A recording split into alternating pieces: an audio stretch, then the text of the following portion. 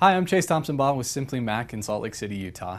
I'm going to show you how you can connect your PC to your Apple TV. It's actually the exact same way that you would connect your Mac to your Apple TV. The first thing that you need to have is a PC. So we're going to come here and we're going to go to Apple's website. Apple's website has a link right here at the top that says iTunes, and go ahead and download iTunes 11, the latest version for right now. Once you have that downloaded, go ahead and go through the installer. It's really easy. It's just saying next and reading through the license agreement and saying agree. That's it. Once iTunes is installed, just double click it right here.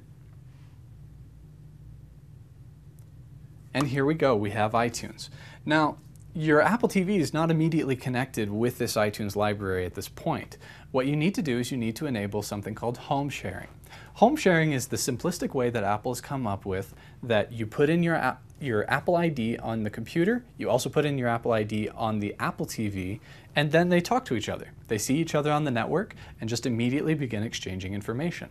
So I'm going to come here. You could even see that there's an iTunes tutorials that comes up and that would probably explain some of this, but we're going to show you right now.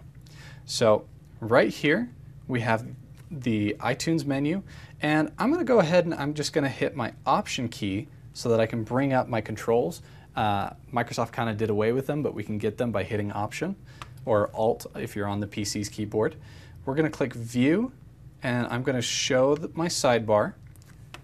And right here you see home sharing. Now if you also hit Alt and came up here to Store, you would also see information about authorizing your computer for iTunes, and then it would ask you about home sharing as well. But we're just going to click it here. You can put in your Apple ID, which I will go ahead and I'll do right now.